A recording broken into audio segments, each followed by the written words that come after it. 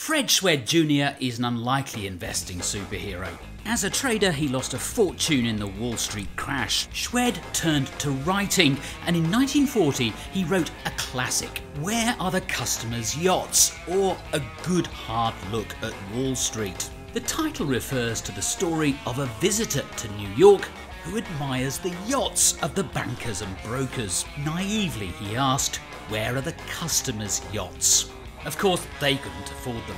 What Schwed's book did in a very humorous way was to open people's eyes to how the investment industry enriches itself at its customers' expense. Along with Jack Bogle's little book of common sense investing, Warren Buffett says it's a book every investor should read. For Michael Bloomberg, it proves that more things change, the more they stay the same. Do read it, you'll learn and laugh in equal measure.